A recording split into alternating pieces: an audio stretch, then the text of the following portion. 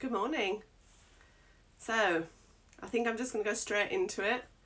I know people will be joining, but we have got 15 minutes and I've got a stopwatch running. So, good morning, welcome. I'm going to kick straight off. And who doesn't love minis? This is going to be the title of this theme. So, Yorkshire Yarn Fest, we were given a theme this year of equinox, which basically means half light, half daytime, half nighttime, was also a club in Wakefield in the 90s. If you're from there, you'll know what I mean. So I dyed a set of minis. I'm going to show you them in their mini form. I should also say I'm Helen at the Wall Kitchen, just in case you hadn't read that, my back to front sign, and we've got some minis to show you. So these are sock minis. They are merino nylon base, which means it's soft yet strong, and you get 100 grams split into 5 little mini 20 gram skeins. So this is my theme on equinox. I will show you them a bit closer. I wanted to dye a little fade kit. We all love a fade. I did a little swatch. So if you wanted to knit it as a fade, then you could. If you wanted to knit as a double fade, you could get 2 packs, do it into the dark, into the middle, and then back out to the light again. So this is my little take on that. So you get 5 colours, starting with a very light, speckly daytime into a more kind of bright, vibrant. Then I seem to like to think that this is kind of midday when the sun's at its highest, and then as the day goes on we start to get a little darker and then into the night, still with those little pops of bright orange because they're just fun, and I thought it would make a really nice set. So they're the minis. You will find all of this live in the shop by 9:15. So there we go, that's theirs. What else can I show you? Oh, because I got extremely carried away with the middle colour, or the second colour, which is this one, I actually decided to dye, not buy, that would be weird. I dyed a big version. So I put it on a BFL sock in the big version. So there you go, you get some speckles and lots of different colours in there. I must say, guys, I'm really impressed at how many of you were up this morning. Great job, it's really impressive. And then I added it, I couldn't just stop at the sock base, so I went then for a merino silk. So that's a really soft, luxurious base, beautiful for shawls, and you know, we're going into that time of year now, so which is exciting. The sun is out finally, makes everything feel a little bit better. And then, just because who doesn't love a bit of fluff, I did it on a mohair silk base. So this you can add in, I mean, it's just so fluffy, love it. I am actually going to cake one of these today. Don't know what I'm going to add it to yet, but I'm going to do something. So you can add that to any of the others, or you can add it to your minis and have a fluffy mini experience. What I have found with the mohair silk is that it basically makes things indestructible. So I started knitting this into jumpers, which is what everybody was doing, and they have not felted or peeled around the armpits at all. Hats keep their shape. If you have curly hair, I have curly hair, I found that actually it stops my hair from doing that kind of really flat, staticky thing. So what I do when I put my hat on is I turn my head upside down and put my curls in there, and then they're kind of just all sitting in there, and it's definitely the mohair silk is kind of stopping that kind of trashing my curls. I mean, they're not as amazing as they are without a hat, but they're staying pretty good, so that's good.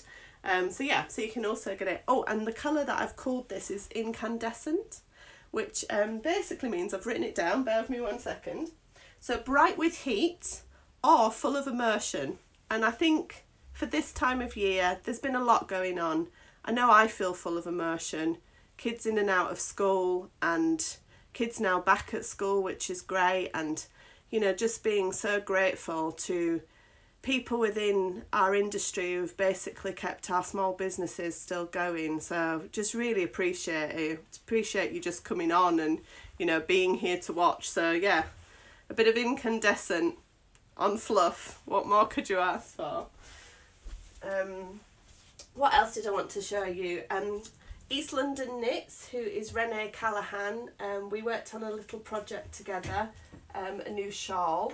And it's just absolutely beautiful. I've got it here to show you, which was a treat. It was a little cycle journey to go and see her, which was nice to pick this up for you guys so you could see it in person. But this shawl is called Amphidrome. It's such a clever construction. It's knit in the round, I believe, which means you start in the middle, which is that point there. That little point there, and you work outwards, and what you create is this beautiful, I mean, I can't even fit it in the camera, rectangular shawl. This one has been knit in BFL Silk DK. I think it would transfer really lovely into other DK yarns. I think it would be beautiful with a bit of fluff. And the colour that Renee picked was Twilight, which is very keeping. I feel like I need to share the meaning of amphidrome with you. So it comes from the Greek, and ampher is in the round, and drome means running. And the word itself is where the waves meet on the tide system. And I think it really represents that really well. It's such a clever construction, and it's, as far as I'm aware, all knitting. So I think there's a little bit of purling, but not very much at all, if any. So that's really stunning. It looks absolutely gorgeous on. I may have been wearing it around the house a little yesterday, so you can wear it as a wrap for this time of year. You know, out in the garden, we're going to be spending a lot of time outside, hopefully with something cool and sparkly. Whatever that is, takes your fancy. Or you can wear it more as a scarf, or even just have it on your lap in the evening. So yeah, really beautiful. East London Knits, I will add all this to my stories over on the Wall Kitchen. I'll add show notes throughout the day. So this is Amphidrome by East London Knits. So that I wanted to share that one with you. I'd also like to show you this shawl. Some of you will have seen it before. This is a crochet shawl. I think it's very important that we support our crochet members of the knitting community, and I love seeing how my yarns, these yarns that has been used in this, I refer to as zip yarns, and I used this colour here was used. So this is M2-9, which is the meaning of a twin nebula, which is a cloud dust in space. And this shawl is done by the Crochet Project, and Jo created little pops of colour with a technique that she's calling stop, drop and pop, which is the name of this shawl. It's one skein, so you can achieve this beautiful shawl with just one of these, which is brilliant. And again, it's just something that's really lightweight. It looks really stunning on. When I wear it, I get lots and lots of compliments. People always ask, are these added after? And they're not. So they're done as you're creating. Such a clever design. So thank you to the Crochet Project for using my yarn for that. That colour is back in stock, so I've popped it back in the shop. So that's M2-9, and that's a 4-ply sock yarn. This is BFL nylon. I'm just going to breathe because I'm struggling. Okay, so next what do we have to show you? So as ever, oh, my stopwatch seems to have stopped. As some of you may have seen today in the lineup is Maddie Harvey. me and Maddie met at, I can't remember if we met online actually or at one of the shows, but we've worked a bit together now. She's an absolute beautiful soul. She has a great Instagram channel. She does cake and knits on a morning. I think it might be a Thursday morning, but I might have got that wrong. And we worked on a little project called the Amma. She did an Amma shawl, which unfortunately I don't have that here. And then we went on to work on this project here called the Amma sweater, which is a boxy construction. And it's just such a great knit. It has 2 colours, so you use 2 colours, and you create this stunning string of pearls. This sweater, I've used moon hopping and a colour called Frenchy, but the original I have from earlier is moon hopping and a colour called grey matter, and grey matter being your brain. My eldest son has Tourette's, and I just imagined what might be going on in there. So speckles basically, and moon hopping. So yeah, grey matter and moon hopping, they go together to make the original Amma sweater, and this is my version of it. The shoulder construction is very clever. It's a raglan, so you knit it in the round. The string of pearls, they look complicated, they're really not. You just knit that colour at that time and create these little bumps. It's really, really easy. So it's all knitting again. And yeah, I just really like wearing it. I knit a size large. It's plenty big enough. It's got a positive ease in the pattern, and it goes up in several sizes. It's a great sweater. And Maddie is on, I've written that down, hang on. Maddie is on at 11:40 today, so if you want to make a note of that, you should definitely pop over and watch her live, because yeah, her constructions are very clever. She definitely is the queen of working on colour on top of another base. So I just wanted to share that with you.